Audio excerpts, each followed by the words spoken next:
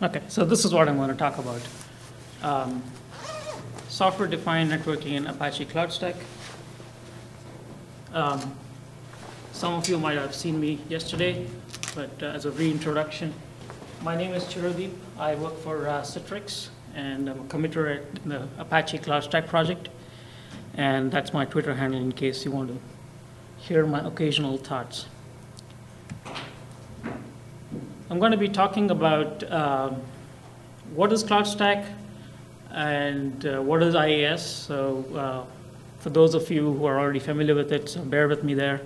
What is software-defined networking, and why do the two mix together? Why is SDN and IaaS a good fit?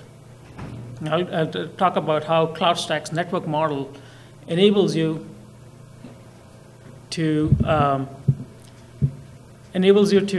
add more or different kinds of SDN into CloudStack, and then we describe some of the integrations already done in CloudStack. Finally, we talk about CloudStack's native SDN controller and how that works, and some of the features for CloudStack and SDN. Apache CloudStack, for those of you not familiar, it's been in the Apache Foundation since April last year. It was open source before then, and what sets it apart usually is that it's mature, it's got tons of deployment, and usually it's complete. You really don't need much else to get started with CloudStack. So this is how Amazon is the cloud, which everybody tries to follow. And if you look at how Amazon tried to build a cloud, they start with some servers, some storage, and some networking, usually commodity, or we guess it's commodity. Then they use open source Zen hypervisor to kind of stitch everything together. And then they have their orchestration software, which helps them manage the physical resources, the networking, the hypervisor, and the storage. And then they give you this very nice API on top of it, which enables anybody, you and I, to go off and create powerful topologies, huge deployments at the click of a button, right? And then there's the e-commerce platform, which vends that service to you. Charges, gives you bills, it sends you, lets you use your credit card, and so on and so forth. So how can you build your cloud? You start with pretty much the same thing, but you don't have to do absolute commodity servers, networking, and storage. You can use any hypervisor you want, KVM or Zen or VMware. And this is where CloudStack comes in, where CloudStack's orchestration software can manage all these elements in the data center for you. And then you can use it and you can manage it, this virtual infrastructure, with either the CloudStack API or the Amazon API. And usually people who deploy CloudStack and want to sell it to other customers, like public cloud providers, they build an optional portal which lets them sell these services to the end user. So that's what a CloudStack cloud roughly looks like. And so what about SDN? SDN, fundamentally, it's a separation of the control plane, which performs the forwarding of the packets and the function that decides where the packet needs to go, and the function that's actually doing the forwarding is separated into distinct layers. And usually this means that the control plane is logically centralized. If you look at the current internet routing infrastructure, for instance, that it consists of a bunch of routers talking to each other with routing protocols. There is no central person or entity anywhere saying that if I send a packet from Portland, this hotel in Portland, to google.com, that it should take this route. That kind of is an emergent property of the internet. So there's no central place which decides how these routes are calculated. SDN tries to turn this on its head and saying that, yeah, for some applications, you need this kind of centralized control. And some of the advantages is that once you have the central control, now it's easier for you to troubleshoot and maintain and set up your network. because if I'm failing to send my packet from here to Google data center in let's say London, how do you figure out what's going on, right? And so having a central point of control is probably an easier way to go. And the second part is that if you look at traditional the state of data center networking today, or any networking today, usually you have to telnet into the box and run a bunch of esoteric commands, and which only very few people know. And it really doesn't translate into anything like, oh, I want to set up a flow of packets from here to there, right? So this box mode of configuration, where you're logging into each box and trying to configure it, is hard to do, and it's error prone because it doesn't directly translate into exactly what you're trying to do, which is to set up a flow from point A to point B. And then related to SDN, you might hear that, company X might claim I got an SDN. We already do SDN, and so it turns out to be an API layer or a collection of boxes. And typically, that doesn't give you the full functionality of SDN.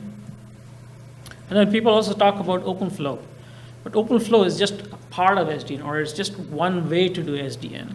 And it's just a standard protocol for talking between the control plane and the forwarding plane. And then you also find people talking about, oh, well, this overlay is better than that overlay, or I'm going to use this tunnel mechanism to implement my SDN. And it's very much part of SDN, because these overlays are very flexible, and they help you to set up these paths I was talking about. And typically, a lot of the initial SDN implementations do use overlays. So to put it into picture, so you got these bunch of machines that need to communicate with each other, and they're interconnected with a bunch of boxes, routers, switches, forwarding elements, what have you, right? So here comes in the SDN controller. It's usually a cluster of compute servers connect, and they usually have a relational database or a scalable NoSQL database backing their implementation. And they also have an API in front of them. And then they can talk to these bidirectionally to these forwarding elements using their own proprietary protocols, or here's where OpenFlow comes in, or you can even talk SSH. But the bottom line is that the control is being done at the top, and the forwarding is being done at the bottom there. And so now, when an end user says, set up a flow from this box to that box, the SDN controller can decide to set it up that way. And then when the second flow is desired to a different box, now it can take an entirely different route, even though the beginning box and the end box are the same, right? So this is the power that SDN gives you. So, well, how is this congruent with the IaaS? And I'm going to go quickly through this because I guess most of you have used a cloud. So this is all from Wikipedia. So cloud is defined by agility. That means, you got a complex, infrastructure. You want to change it. It's a matter of minutes, not days. There's an API, which means that you can do a lot of automation. It usually means virtualization, which means that, you can move your workloads from place to place. And then if you have a very powerful machine, you can chop it up into small chunks. Multi-tenancy is also very important in the cloud because you're sharing these resources with other tenants who you may or may not trust. Scalability is one of the defining features. I mean, if you look at a cloud like Amazon, anytime you make an API request to deploy a VM, you're practically guaranteed to start up the VM. It's like it has infinite capacity. So you want to give that illusion of infinite capacity. And then there's elasticity. So if you're not using any of the virtual machines you've started up, you can kill them and stop getting charged for them. And it's self-service. So you're not calling the IT department to ask them to give you a server, to provision a path or anything. It's all through the API. So how does it translate into networking for the cloud, right? So it means that non-network engineers are creating complex network topologies inside a cloud. And they need an API in order to do this. And whatever solution we use for cloud networking has to work with virtualization, because it's going to be involved not only programming hardware switches, but also the hypervisor level switches. And then it needs to scale, which means that if you use a solution like VLANs, which we all know has maximum of 4,000 VLANs, it usually, that's a very strong limiting factor that you want to avoid. And then elasticity. So if somebody creates a load balancer today and then destroys it tomorrow, you need to be able to take that load balancer out of service and not pay for it anymore. And it's self-service, and these are real novices. I mean, you can't expect them to debug what went wrong. So if they provision something and a packet doesn't go from A to B, you need to be able to tell them why it's not going from A to B and give them a solution or a workaround, or tell them what they did wrong, right? And so you can see that these two are made for each other. So the SDN API gives you this agility to make really easy and quick changes to the network. And then these SDN products are usually made to work with hypervisors and virtualization. And the design goal for out of the box for all these SDN controllers is for extreme large scale. And it enables virtual networking, and by virtual networking I mean this illusion of isolated networks on top of shared physical infrastructure. So, Dave and Joe might have networks in the same cloud. They don't trust each other, but they believe they have the illusion of isolation in that cloud.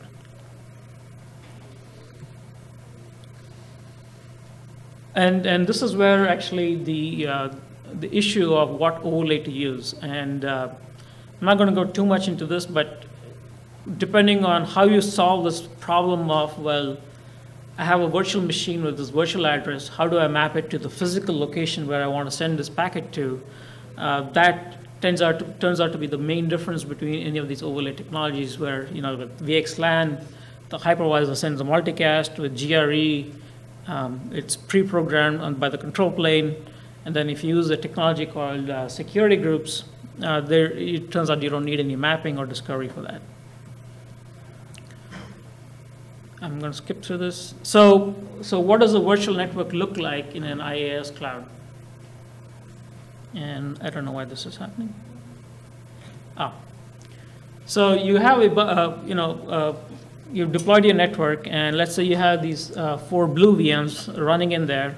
And it looks like a regular old network, right? It's running in the cloud, but then you got these private IP addresses, 10.1.1.2 to all the way to 10.1.1.5, and then they have a gateway which is 10.1.1.1 to go out to the internet.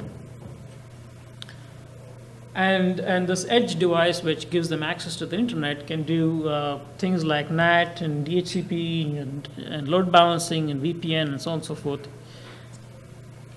And then the second tenant comes in and creates a very similar topology, and then he can choose a different set of services. And you can notice that the set of IP addresses that he gets is exactly the same as the other tenant. So that's the illusion of isolation that virtual networking gives you.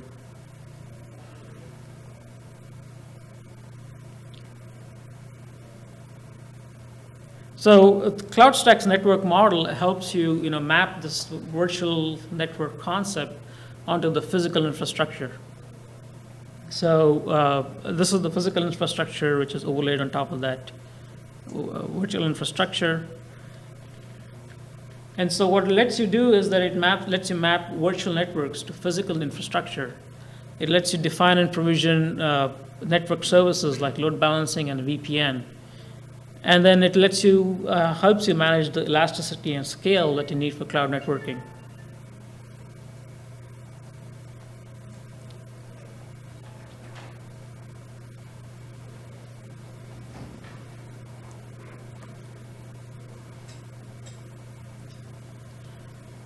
So I talked about network services, and let me explain what that is. If you look at this, the slide here, you have these two guys, Dave and Joe. Dave's got a set of services. It's got NAT, DHCP, firewalling, and load balancing. But Joe's got only VPN, NAT, and DHCP. So each tenant or each network in the cloud tends to have a different set of service requirements, right? And so we need to be able to provide that differentiation for each network. So if you look at the long list of services that people are used to in a data center, the first thing is they want L2 connectivity, that they want, your IP address space like at your home, where each of your virtual machines is in the same L2 domain.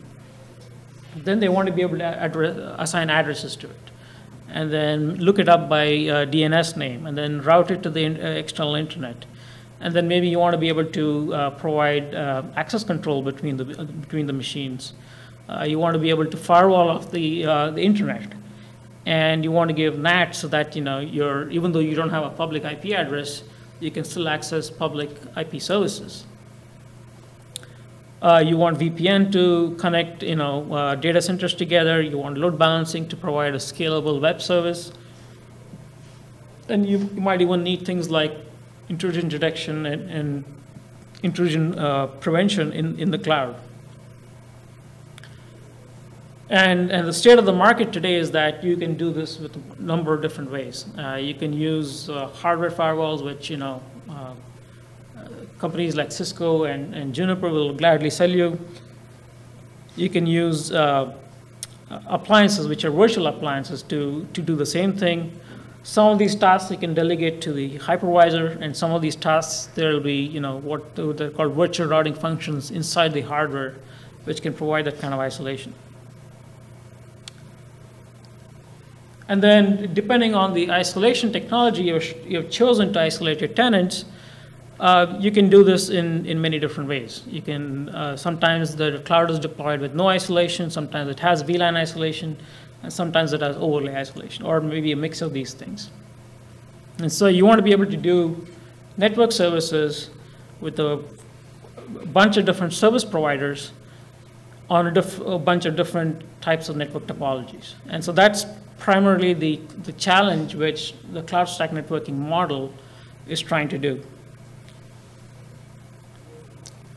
And when it comes to SDN controllers, the state of the art tends to be that the SDN controllers can provide these kind of services, but typically not these. And they typically work with VLAN isolation and overlays. Any questions so far? Okay.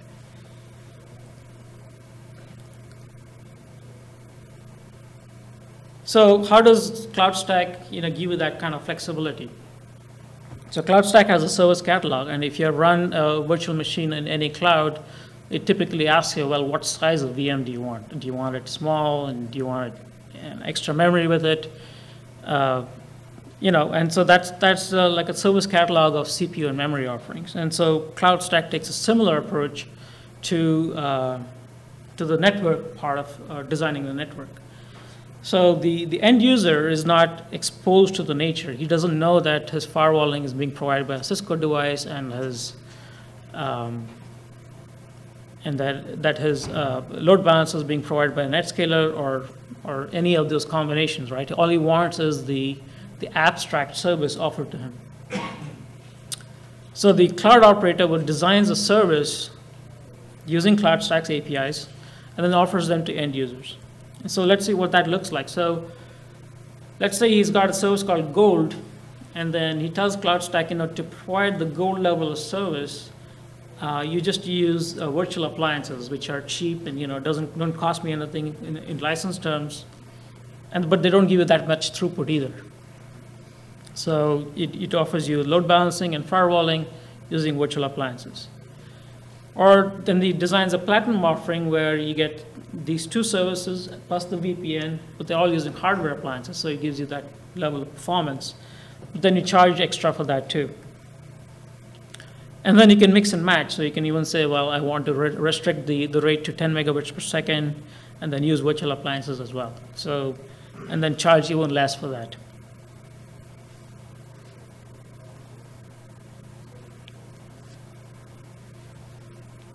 So here's an example of how this is realized. So this is the old virtual topology I showed you, where you have these contiguous IP addresses, and you got your 4 VMs. And out of the box, CloudStack gives you this virtual appliance called the CloudStack Virtual Router, which can give you a whole bunch of different network services, anywhere from DHCP to load balancing to VPN. And so let's say this is the gold offering, very cheap. It gives you access to a few public IP addresses and all these services, right? And assuming that the service provider has chosen VLAN isolation, the CloudStack picks a free VLAN out of the pool of VLANs and then allocates that to that customer. Or maybe this is the platinum offering, where you get the same set of services. You got the DHCP and load balancing and VPN and NAT all the way, but the service offering is realized using the Juniper SRX firewall and the NetScaler load balancer, right? And at the bottom there, you see that the CloudStack virtual router is still there, but all it's doing is DHCP and DNS, right? And so, sorry, go ahead. It's also interacting with the router. Pardon me? It's also interacting with the NetScaler load balancer and with the router. Sorry, quick. So it's the virtual router. It's also interacting with the hardware. No, all it's doing is making sure that the VMs get their DHCP addresses. That's it. Yeah. So in that function, it's not a virtual router, but it is the same software image as that what we're using here. That's all. Yeah. So this is the magic orchestration that CloudStack does for you, right? And then, if you're a savvy service provider, you want to hook your customers in with the cheap offering, and then let them upgrade to the expensive offering once their service becomes successful, and then you can offer them an upgrade path from one type of service offering to another type of service offering. So that's something like you have an M1 small in your Amazon cloud, and it's doing fine. Suddenly you have been digged or whatever, and then you suddenly need bigger capacity, so you upgrade to the M1 extra large to serve that extra capacity, and it's all just an API call to do that.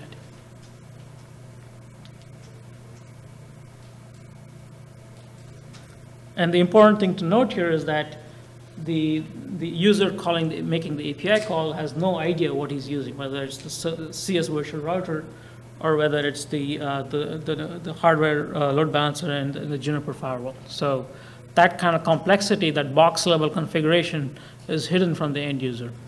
And you could argue that this is also an SDN, but it kind of doesn't fit that current definition right now, but it is a large-scale orchestration of service appliances.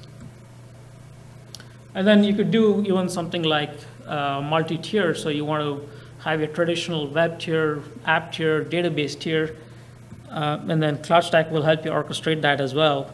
So you start up your web tier, some VMs there, some app tier, and your database tier, and now you can start defining access control rules, saying that the app tier or the web tier can't access the database tier, but the app tier can access the database tier.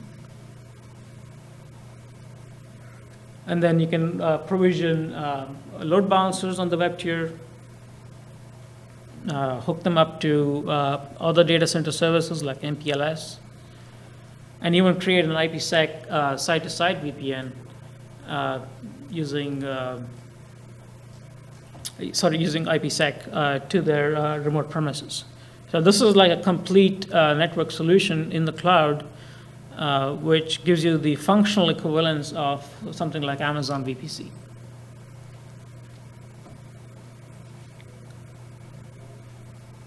And that's the list of services that this single appliance gives you. It gives you DHCP, DNS, load balancing, site-to-site VPN, static routes, access controls, NAT port forwarding, and so on and so forth. So I've been talking a lot about orchestration, and so let me define what that means. And this is the definition from Wikipedia, but essentially what you're doing is we're taking complex computer systems, whether they're network devices or hypervisors or other services, and in a step-by-step fashion, we are orchestrating them in order to provide that service which the end user requires, right? And so if you look here, literally when you create an Amazon VPC in CloudStack, we go off and start this virtual appliance. We allocate this VLAN for you, carve it out. We interact with the hypervisors to place these VMs NICs on that VLAN. We write rules into the virtual appliance to make sure that the access control rules are satisfied. We install static routes into the virtual appliance so that you can access the internet. We will talk to the hardware load balancer or the virtual load balancer, spin it up, spin it down, put these, make sure these NICs are all hooked up together properly, and even control the IPsec software in order to make sure that the VPN works. So that's at the heart of what CloudStack does, is orchestration.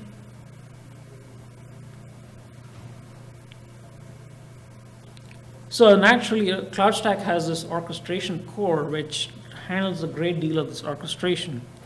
And in front of that orchestration core, and because CloudStack has all this flexibility in talking to a number of different hypervisors, talking to a number of different network appliances, there is this plugin framework which helps us to abstract this complexity. And the plugins are broadly hypervisor, network, allocator, and storage. The reason I put the storage in dotted lines is because that's just new. It just landed in trunk a couple of days ago. So to handle the differences between XenServer, VMware, KVM, and Oracle, there's plugins for each of them. For if you wanted to do something fancy in the way you place your VMs on different hypervisors, there's different algorithms for that. And if you wanted to use different kinds of SDN controllers, you could write different plugins for that. And so how does that work? So here comes the user. There's a bunch of API servers in front of the orchestration core. User says, give me a VM, right? And that gets passed on to the orchestration core. And at this point, the service that's responsible for starting up the VM asks the allocator, which hypervisor should I land this VM on, right? And so once that is chosen, it goes to the hypervisor plugin and says, I need to start this VM or create this VM. And so that message goes off to the actual hypervisor to actually start the VM. And then you go to the network resource, to the plugin, saying that I need to place this VM's NIC on this network. And same with the storage, that you want to tell the storage, carve out a volume for this, copy this template from here into that volume, and so that the VM can start. And although I've shown this as a serial step, you can actually imagine this, as a set of parallel instructions that you could tell the network plugin and the storage plugin to work in parallel, for example. So I guess the point I'm trying to make is that this is a set of orchestration steps with well-defined semantics. You could fail at any of these steps, and then CloudStack would still ensure that you have a consistent view of the system, right? If you created the VM, created the network, but you failed at the storage step, CloudStack would roll that all back for you and make sure there's no resources left around which are half-baked, right? Which is what any orchestration system should do.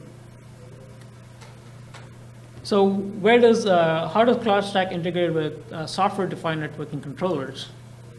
So that comes in at the network plugin stage, where the software-defined networking controller there's a glue which is written in the plugin which glues CloudStack's networking model into the SDN's networking model.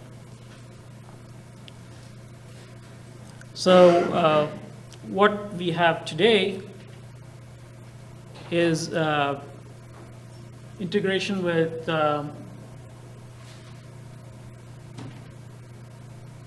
Nicira MVP, and they use something called STT isolation, and that's available in 4.0, and then they are contributing SourceNet and the logical router in 4.2.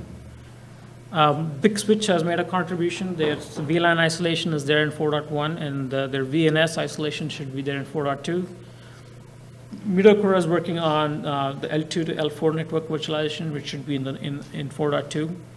And then there's the built-in SDN controller in CloudStack. I'm going to call it the CloudStack native controller or the built-in controller. And it's been there for almost a year now, but it requires Zen server. So let's see how that can work. So let's say the end user says, give me 3 VMs. Today is 3 API calls. We allocate the hypervisors for those VMs, and then we shoot out these laser beams. Sorry, make these API calls. Laser beams are coming in 6.0. To start up these VMs, right? And so here you have the 3 VMs require that virtual router to be started up, so that is started up first, and then these 3 VMs come in here. And so how does the native controller work? So it needs to do its networking part. So we use a technology or an overlay called GRE. So what we do is we set up GRE tunnels between these hypervisor hosts. And then every time an Ethernet frame comes out of this VM, we take that Ethernet frame and put it into this GRE packet. And then make sure that GRE packet reaches the destination VM, because we know where the destination VM is. At the destination, that GRE packet is taken and the Ethernet frame is removed and then put into this destination VM. So so that each VM can talk to each other, we create a full mesh of these GRE tunnels. So there you go, laser beam shooting up again. And this OVS thing I show you is called the Open vSwitch controller, also the Open vSwitch. And that's a piece of technology. It's a hypervisor virtual switch, which is there in Zen server and KVM. And what the SDN controller does is actually just SSHs into the hypervisor to make calls into this OVS virtual switch. So now we have this full mesh of GRE tunnels. What do we do with it? So GRE has this attribute called a GRE key, which is 32 bits long. And so we allocate a key to one of these networks so that each network is able to see the packets on that tagged with that key. And then if you have a new network or a new tenant coming in, we just allocate a different set of keys for that tenant. And so they're able to share any GRE tunnels which are already been set up, and they're differentiated with these GRE keys. Are all these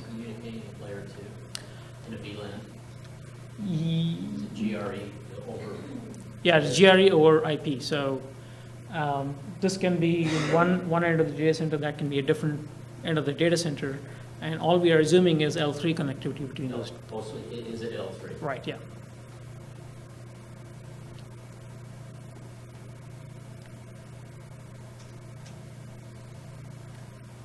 So what makes this CloudStack native controller different from any of the other guys, the billion-dollar startups and the bunch of other claims out there? First thing is it was purpose-built for the application at hand. It's purpose-built for an IaaS scenario. And specifically, it was purpose-built to imitate how the Amazon VPC experience was built. So it's not a general-purpose SDN solution where you can say that, oh, I can just take out the bits from CloudStack and start running a general-purpose SDN controller. It's not that. It is built for CloudStack. The second differentiator is that it has a proactive model. So by default, when a virtual machine is on the network, it will deny, all its flows are denied until the user comes in and programs a flow saying that, I want to allow this VM to talk to that VM, at which point we will program a rule saying that, oh, let this packet go through. What the other SDN controllers do is that they have the same set of rules, but as the packet gets out of the VM, they say, well, I don't know what to do with this. So they send it up to the central controller, and they got this huge central controller which all the flows, billions of flows coming in every day, and they're frantically looking them up and trying to figure out, well, should we allow this packet or not? So if they decide, well, let's allow this packet, then they send down another message back to the hypervisor saying, okay, let the packet through. So it's perfectly valid approach, but it has problems with scaling. And so with the proactive approach, it tends to work a little better, or you can see it working for tens of thousands of machines or tens of thousands of hypervisors. And then finally, it's part of CloudStack. It's part of an ESF project. And to provide the layer 3 to layer 7 services, today it uses the virtual router. And that's primarily because if you try to use a traditional hardware device like a Juniper SRX or a NetScaler load balancer, they don't understand GRE, right? So you need something else to decapsulate that GRE to an Ethernet frame, and that you could do that, but that's expensive. So today it only works with the virtual router. But that could change. For instance, because you have so much control of how a packet can go from A to B, if you want to send a packet from one subnet to another, you could send it directly without sending it to the virtual router. And let me explain that a little bit here.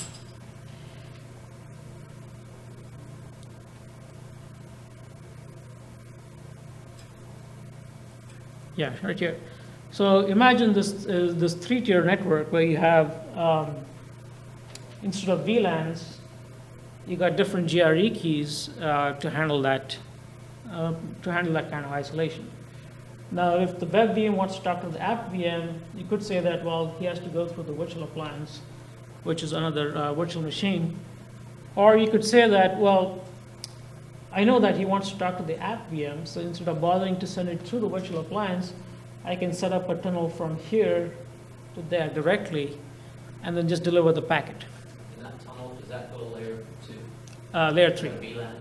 Yeah. So what I'm saying is instead of using the VLANs, I would just use the GRE key. Oh, I see. Yeah. Okay, right. Right. That's where I was trying to get. Yeah. So I could just use the GRE key there, and then set up a brand new tunnel between these two hypervisors, and then just bypass the virtual router entirely, right? So it gives you that kind of scale because the virtual router is no longer a bottleneck. It's just direct hypervisor to hypervisor communications.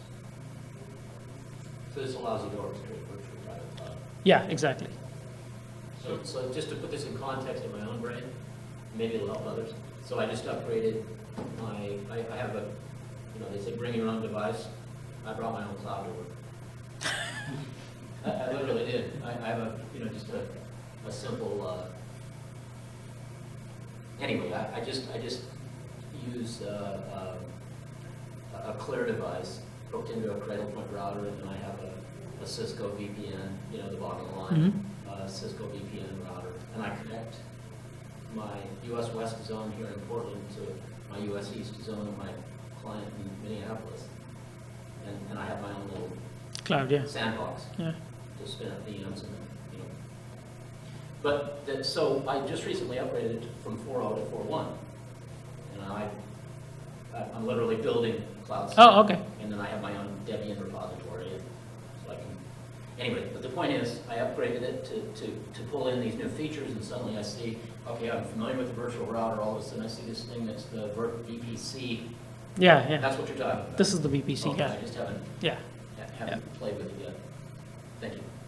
What's the hypervisor overhead for effectively becoming the router and having to route traffic through these various tunnels? Because you're essentially going to have, you could have n number of tunnels for yeah, so a tunnel is really, don't think of it like a TCP connection where you're maintaining state. It is just an entry in the database. It just says that, oh, this packet's coming in, well, where's the destination IP address? And then it just forms the GRE header and sends it out. It's just, so it's only thinking of that when it sees the key. yeah. But that's a very good optimization which we need to do. Otherwise, because then it lets you, those three subnets I was showing you, it lets you go from data center to data center, for instance, right?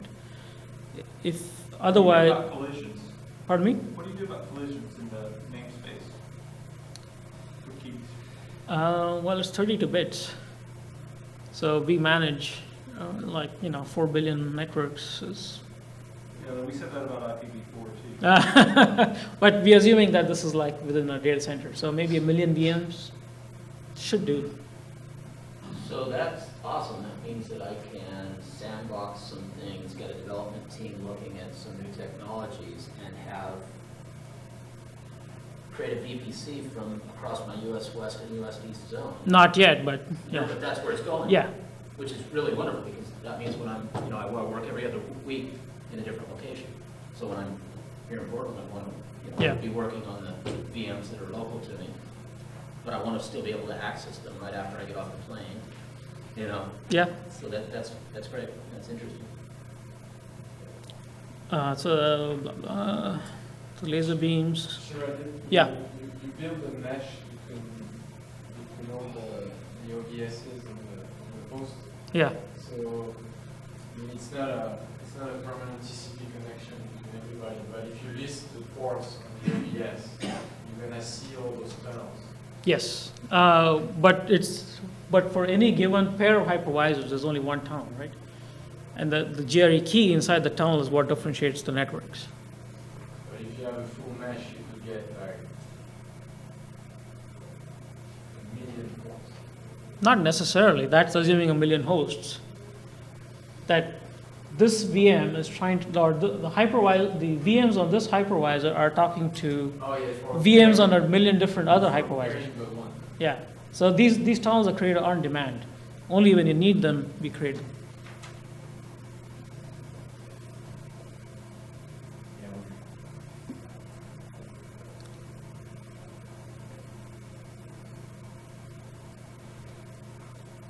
So, yeah, and some of the future things that we're looking at is full VPC semantics like security groups and ACLs, which are not there on the tunnel implementation.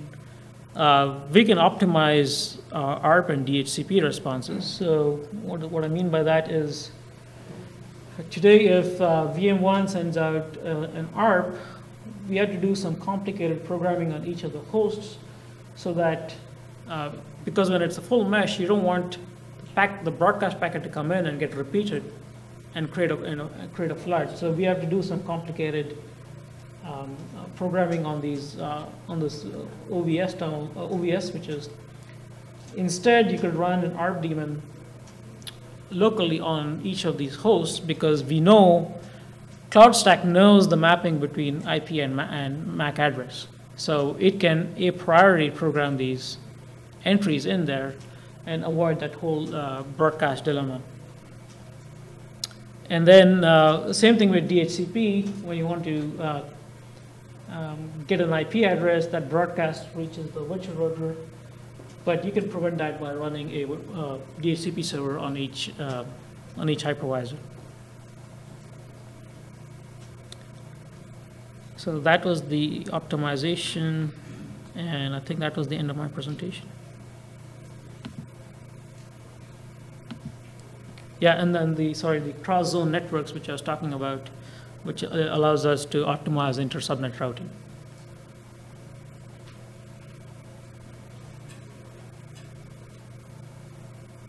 Okay, that was my presentation. Any questions? Where can I find out more about all this? More about, sorry? All of this. Documentation. Yeah. Sorry, I Yeah, There's a wiki page. yeah, there's a lot of good, everything. I learned enough to build my own cloud just from everything on the site. It's pretty rich, actually. Yeah. It's quite rich. Can we forward you on that? Did you have any problems finding things, or did you need an explicit introduction start here? Okay, the experience. So my experience was, at first, the learning curve seemed steep, but I think it was just my realization that I was maybe getting confused coming literally in from Google, because there were a lot of older pages that Google would pop up that were from the Yeah. site. Yeah, But once I got that sorted out in my head that I wanted to look exclusively at the Apache yeah, wiki site, then that, then I honed right in on things. And then the other part was following the mailing lists for both dev and for user. For CloudStack, and literally going day by day and checking on new things that were coming out. But I'm building a bleeding edge one. I'm literally doing the snapshots the night they build, building my own CloudStack, creating Debian modules. There's about 14 of them, putting them in a Debian package manager, repository that I run locally, and then updating my CloudStack cloud controller from that. So, but I found all that just through looking at the sites and getting my way around. Yeah. There you go, Jessica. Jessica's our docs person. Oh, She's the primary documentation contributor. I see based on the name. Yeah. Yeah. I also knew Jessica before I saw her. That's cool. So that was a trick question, I think. I just wondered if there was anything I had missed. That's all. Like if you've written a book about this. So there's the MVP plugin guide, but I don't know that it goes into the underlying operation. Yeah, I mean, there's a lot of theory of cloud here and theory of what, I guess when we expect people to land on the CloudStack page, they know something Yeah. already. So you've got a slide deck, the one from Lisa, that goes pretty step by step. Yes, it does, yeah. So you may check his slide share. He rambled on for about 3 hours about next generation networking. And I'm being quite serious. It was a 3-hour tutorial. So that slide deck may be useful.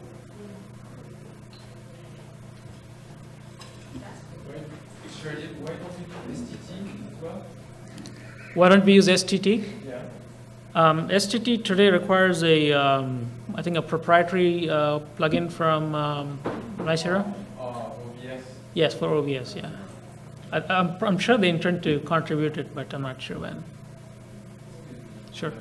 About the future from the plugin, especially the initial MVP, is there a plan to support the graphical user interface for the MVP plugin? Because the photo tutorial has no support of the graphical user interface, and we have a lot of trouble because of that. So isn't the graphical user interface in 4.1? I mean, for 4.0, all you do is when you create the network offering, you just choose STT as the isolation technology, and that's all there is to it. And that should be in 4.0. For 4.1, again, there's nothing nicer or specific except from the admin. Yeah.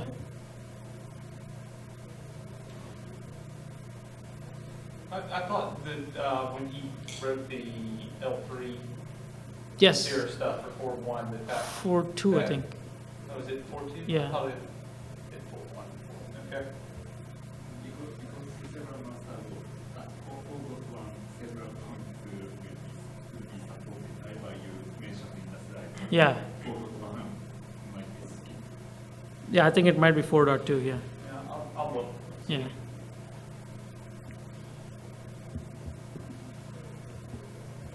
Okay, thank you.